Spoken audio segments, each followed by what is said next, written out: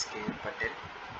Okay, today I'm going to show you that how can you search element in the object array. I have found some interesting way to find element in array. So let's, without wasting time, let's go through it. See, this is the first way where you can use the find function. Okay, first of all let me show you what kind of array I have. So this is array of object I made. I have prepared the array of object with this key, message and message one. That is pretty simple.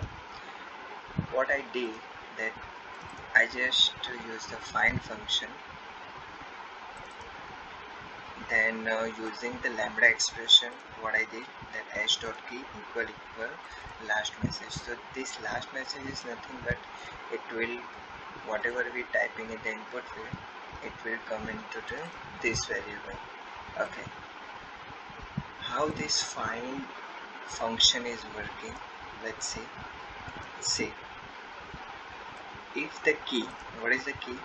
See, here is the key, that is hey, hi, hello there. These are the predefined messages I wrote.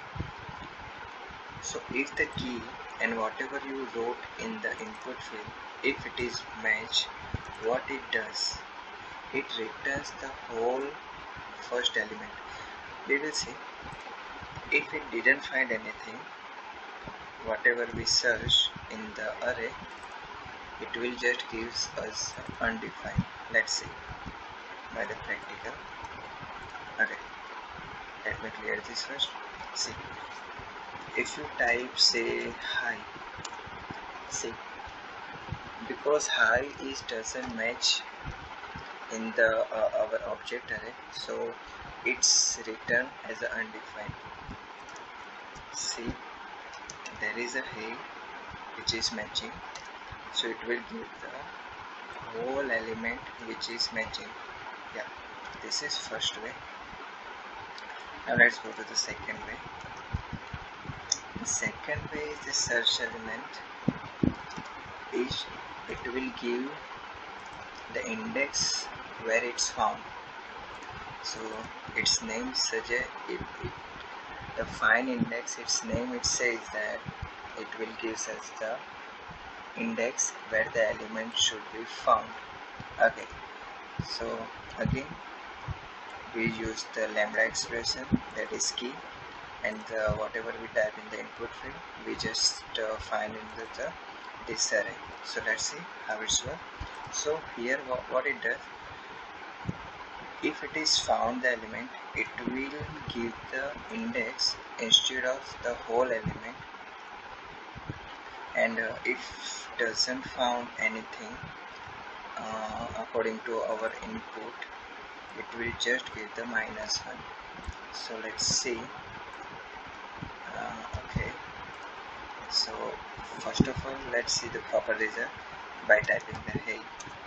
Okay, so hey is present with the 0. Let's put another one, that is good morning. See, so good morning present as the 5th index. Let's say if it doesn't matches, what it does, it gives us a -1 index. So we can consider, if the proper index is found, it will give us the 0, 1, 2, 3, 4, and if it is doesn't, it will give a -1. This is how it's work. Similar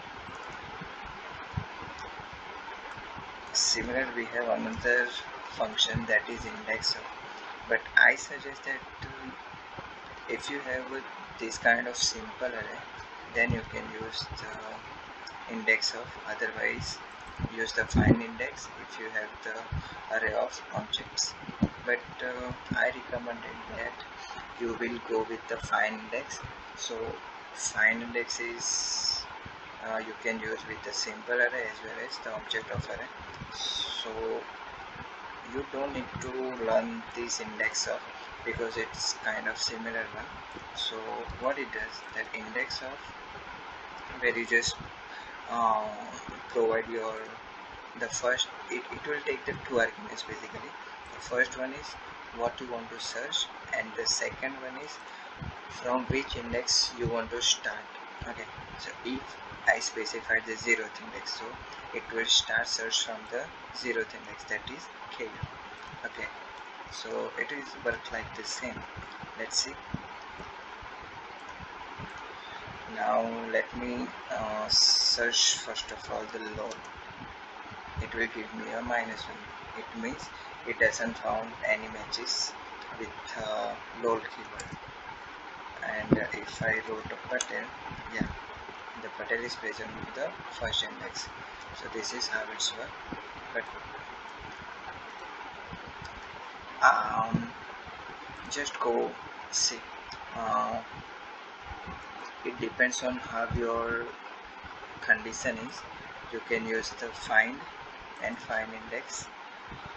So findIndex is basically work with normal array as well as the object array.